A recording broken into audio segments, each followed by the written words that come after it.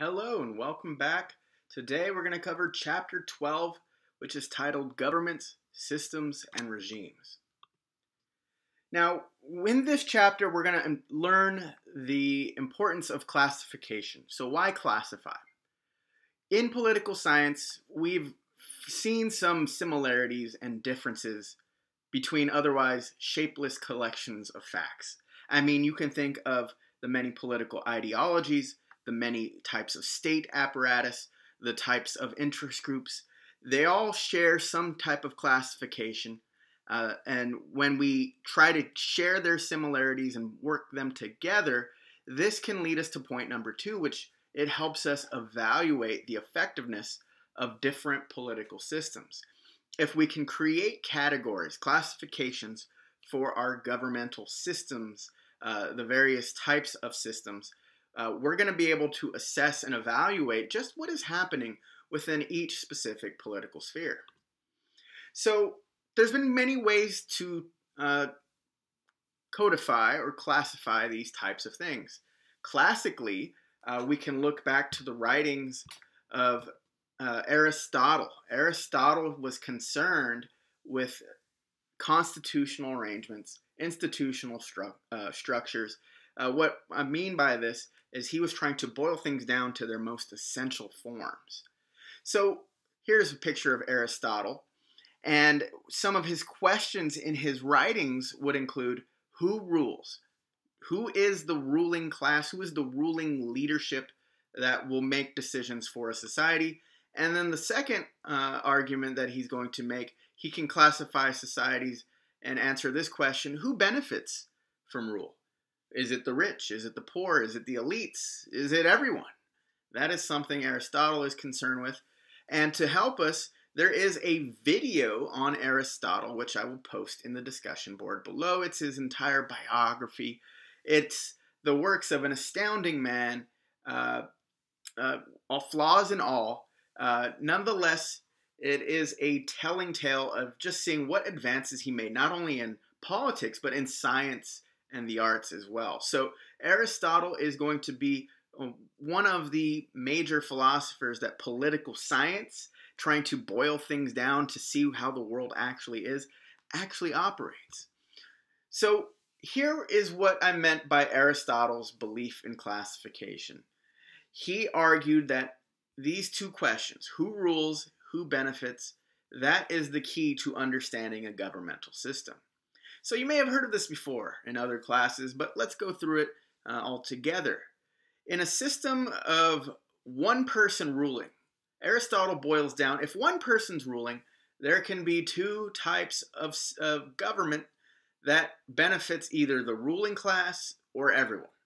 And he would say, if one person is in the ruling class, one person making all the decisions, such as a king, an emperor, queen, a monarch, he wouldn't call them a monarch, he would call them a tyrant. Tyranny is marked by one person making all the decisions, and typically they benefit themselves over the livelihoods and health of their communities they're trying to rule. This is different from what Aristotle calls a monarchy, in which a benevolent king or queen will make decisions that best help the people of their country. He also says similarly that if the few are in charge, think of a small group of elected officials or a small group of officials who get power and don't relinquish it. He would call these groups oligarchies. And in an oligarchy, a group of leaders will benefit themselves. We can think of very powerful individuals who do not open up the decision-making power to large groups of people. Now, Aristotle says that this is not always a bad thing, that if the few are benefiting everyone, he called it an aristocracy. And the aristocratic ideal is that these are the most educated, the most wise, the most benevolent leaders who will always put the interests of everyone ahead of themselves. For Aristotle, the aristocracy meant the rule by the best of the best. And finally, the many. Aristotle is not a fan of democracy when it benefits what he calls the poor class. Now, when we think of democracy, Aristotle has a negative view of it. He's living in the time of Athenian democracy, and he has some critiques of it as well. And so in a democracy, he says that when many people have a say, and when they benefit themselves at the expense of the rich or the elites, that is democracy. That is different from what he calls a polity. A polity for Aristotle is when the many are in charge, they vote, they take care of things together collectively, and it's made in the best interest of everyone. Aristotle was going to say that more often than not, things boil down into their worst form, or where the leaders benefit themselves over everyone else. Nonetheless, he makes these classifications to help give us a guide to what is happening in our government. So think about the United States. Does it meet any of Aristotle's definitions? That is a potential question for your discussion board and something to consider. All right, let's move on.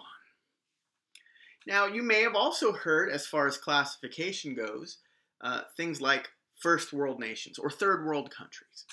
And how this has worked out in the past 80 years or so, it was assumed that there was a first world. First world nations are capitalist in nature, and they are typically supportive of liberal democracy. That is a democracy where people get to weigh in on important political decisions, and these decisions cannot impact the human rights of a person, such as the freedom of speech, the freedom of religion, and so forth. The second world typology, second world nations would be defined by communistic rule, dominated by either one party or a small group of people. Now keep in mind, this was developed in the Cold War era. We recognize that this may be politically laden in nature because for people developing these things, this typology came from the West, in which they maybe saw themselves as superior to other forms of rule. This is also different from the third world. Now, third world nations are considered economically developing nations. These are nations that have not necessarily either industrialized or developed a working class, a working strong middle class. And in this three worlds typology, political scientists argued that these systems were typically authoritarian by nature. People did not have a lot of human rights. People's rights would be infringed upon, and they wouldn't have any say in the matter. Now, we can use this typology to try to see why we can classify some nations as first world nations, second world nations, third world nations. But one thing to consider is that there are some challenges to this typology. Just like Aristotle's classifications, things are a little bit more nuanced. And when we look at how to apply the three worlds typology today, there's some problems. Take, for example, the end of the Soviet Union really marks an end to this idea of a communist country trying to develop things and that can't actually sustain economic growth. When we consider this next bullet point, the economic developments in East Asia and the Middle East, places like China, for example, China is marked by their communist system dominated by one-party rule, yet they are second in GDP, or gross domestic product. We can think of the Middle East, which has some areas which are dominated either by the people in power from their religious institutions or authoritarian rulers. Nonetheless, they too are developing capitalist practices that are unprecedented, at least if you compare it to 100 years ago. Finally, in the 1990s, there was an expansion of democracy in Africa, South America, and so you may have had some of these features. You may have had democracy with also communists, and you would still be considered economically developing nations. Just how would you classify every nation? This three worlds typology sort of gives way. You can't really narrow it down to just three. Now, let's turn our attention to modern systems of political rule. Now, one thing we should understand is Aristotle was trying to boil things down to their most essential components. But We, as political scientists, we're going to try to do that, but we recognize it's just a big, complex world out there. So no system of classification relies on just one single factor. There are things to consider, such as who rules, like what Aristotle approached, but also how is order achieved? Through authoritarian measures or through more liberal measures as well? Is government power centralized or fragmented? Think of the United States in this scenario. Power is divvied up between the federal government and state governments. How does that differ from other nations? Another question is, how is government power acquired and transferred? Is it through election of candidates, elections of parties? Is it through hereditary transference? We can think of rulers being passed down generation to generation. We can also look at the question of what is the balance between the state and the individual? Another question, what is the level of material development? Are these countries industrialized, rich, poor? We should try to understand. And finally, how stable is that regime? Once it's in power, are there major challenges along the way that rocks its ability to get things done? These are all things to consider. And political scientists have tried to boil down things to a couple, 5 to 6 regime types. So let's go over the first. Western liberal democracies are our jumping off point, because if you grew up in the United States, we should understand the United States is considered a model for Western liberal democracies. And it's hallmarked by one or more of the following. We can look at Western liberal democracies having either a two-party system or a multi-party system. Obviously, in the United States, we have the two-party system, but in places like Great Britain or Japan, these are multi-party systems which allow competition amongst multiple parties, not just 2 or 3, but actually many can achieve power. You can also think of the composition of the assembly or legislature, in which these can be unicameral chambers or bicameral chambers, as what's seen in the United States, in which we have a House and a Senate in our legislative branch. We can look at the electoral system. Do we utilize a single-member plurality electoral system or a proportional representation system? So let me break these words down for you. In a single-member plurality electoral system, there is only one person who can do the job. One person who is able to do the job that is tasked out. So think of the President of the United States. The President is elected, and only one person can be president at a time, or one person can be governor at a time. And how do you become that single member who oversees the entire district or state or nation? Well, you need to simply receive a plurality. Now, plurality is different from a majority. We can think of majority rule as whatever the most number of people want, they get. But in a plurality, it's simply the most people, and it doesn't necessarily have to be greater than 50%. This can mean that if you have a single member district plurality electoral system, the plurality means that imagine there are 10 candidates, one candidate receives the most votes, but it's only 20%. We can see that that's what makes it a plurality. This is different from a proportional representation system in which parties are seen as very competitive. It is actually similar to a multi-party system in the fact that you are trying to elect parties to handle the business for you. And so there, instead of voting for candidates, you vote for the parties. And the parties make promises on what their agenda will be. And if you were to vote for a party that's not very popular, let's say they gain only 1% of the vote, they can then receive a proportional share of the representation in the legislature. If they receive 1% of the vote, that could be equivalent to 1% of the seats in the legislature. We can look at a unitary or federal government. Obviously, in the United States, we have a federal system of government. You can also analyze a codified or uncodified or written constitution. Uncodified means unwritten. And so while there may be a collection of rules, there is no singular document which outlines what everything will happen. An uncodified constitution is very different from what we have with our written American Constitution, where the rules are as plain as everyone can see. In an uncodified constitutional system, the Constitution is developed over time by acts of the legislature. Let's talk about the second type of regime, illiberal democracies. Illiberal democracies. So what makes them most notable? Well, one thing is for sure. In an illiberal democracy, regular elections are held, but they're held to maintain the appearance of legitimacy. And in illiberal democracies, they are characterized by personalized leadership. The idea that the state needs to be strong, they need to empower the people in charge, that the opposition needs to be either crushed or held down. And then we can see the textbook uses the word emaciated checks and balances. Emaciated, if we use it in a physical sense, is skinny. We can think of in a political sense as reduced powers of checks and balances.